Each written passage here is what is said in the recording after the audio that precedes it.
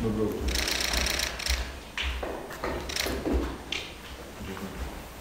Прежде всего вопрос не то философский, не то от жизни.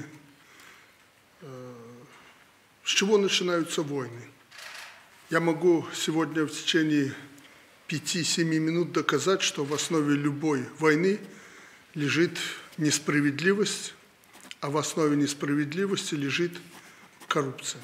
При назначении за этим столом должностным лицам я всегда говорю и поднимаю этот вопрос и требую, чтобы ни в коем случае, придя на должность, ту или иную, они не погрязли в коррупции. Это недопустимо. Тем не менее, даже в такой социальной важной сфере, как здравоохранение, да и другие сферы, у нас появляются фигуранты соответствующих статей Уголовного закона о противодействии коррупции. Сколько у нас задержано так называемых ортопедов в последнее время? 35 человек. 35 человек. Я знаю очень хорошо ход этой операции, контролировал. Это не сегодня и не вчера началось.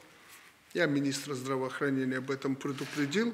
Но на сегодня 35 человек. И уверен, меня никто в этом не разубедит, что это не все те, кто должен там с ними рядом сидеть. Но хочу предупредить, тот, кто на беде людей наживается, пощады им никогда не будет. 35 ортопедов, да?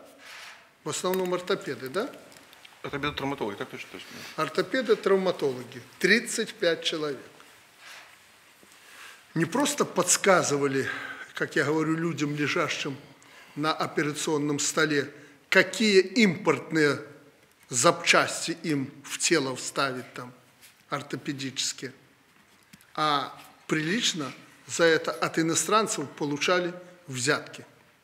У некоторых по 300 тысяч, по 650 тысяч евро при обысках обнаружили только дома, ну, на карманные расходы хранили.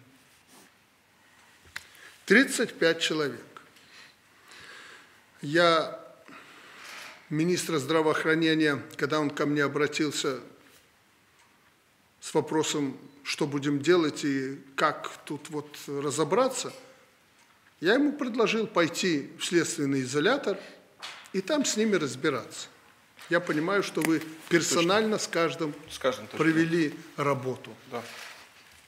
Хотелось бы сегодня в присутствии главного блюстителя нашего закона, генерального прокурора, определиться, что мы будем делать с этими людьми. Я знаю ваше обращение с просьбой взять их на поруки. Не простить, а взять на поруки после того, как они компенсируют огромный ущерб государству, направить их по вашему решению в какую-то структуру для работы. Естественно, здравоохранение по специальности.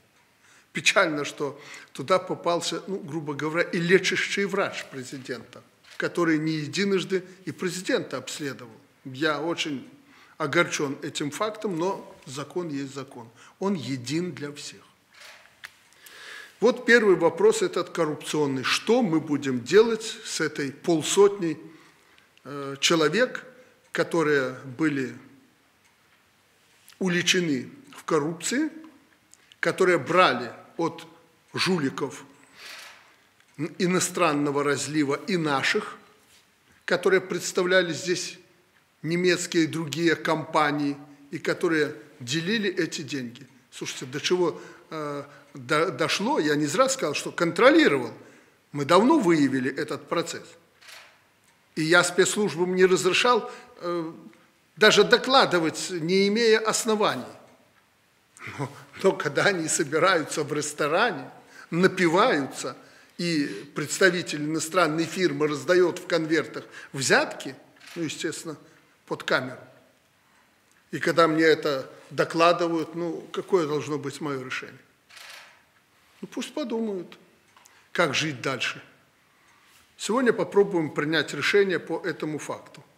Но главный же вопрос в том, почему мы в достаточном количестве не проводили рекламную кампанию для людей, которые сустав меняют, еще что-то, и не завозили эти импортные запчасти для человеческого организма по линии государства.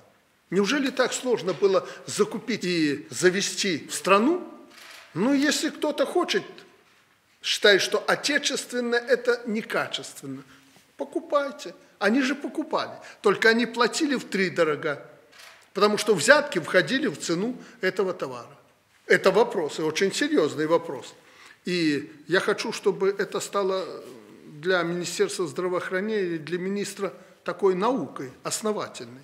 Потому что, ну, знаете, терпеть это невыносимо, и за это должен отвечать руководитель. Я уже об этом не единожды говорил, поэтому, Дмитрий Леонидович, я не зря вам сказал, идите в следственный изолятор и с ними разбирайтесь сами. Поэтому мы должны держать эти вопросы под контролем, а чтобы они были под контролем, я уже 1000 раз говорил, уберите всякое посредничество. Закупайте напрямую лекарства и вот эти медицинские изделия. Это можно делать даже в период санкционный. Ну и хотел бы сегодня, чтобы вы отдельно мне доложили о ситуации в здравоохранении. Мне докладывают с мест, что у вас не вся техника работает медицинская. КТ, ЯМР там и так далее, в силу каких-то неисправностей, а кое-где простаивает по 2-3 месяца. Это ненормально. По лекарствам. Ссылаться на то, что кто-то нам чего-то не дает, чего-то не хватает. Знаете, у нас медицинская техника и лекарства не находятся под жесткими санкциями. И потом, слушайте, ну если вам американцы не продают лекарства, купите их в Индии, купите их на Кубе. Вопрос только в разворотливости. Поэтому ссылки на то, что у нас не хватит лекарств, еще чего-то, не принимаются. Андрей Иванович, возьмите это у прокуратуры на контроль. Вы умеете это делать, вот как с падежом скота, так и здесь надо брать на контроль и контролировать. Чтобы в правительстве не самоуспокоились. Я ведь их не подключаю ни к одному другому вопросу, кроме экономики. Экономика, боритесь с этими санкциями, это ваша сфера, и действуйте. И, по крайней мере, министров ни в чем не ограничивают. Поэтому вот отдельно хотел бы, чтобы вы мне доложили о ситуации в целом. Ну, естественно, ковид, я вижу, что тут наши врачи, которые не заворовались, а честно работают и борются с этим ковидом, они имеют на данный момент хорошие результаты, определенный успех. Вот круг вопросов, которые я хотел бы сегодня рассмотреть и обратить ваше внимание на некоторые проблемы.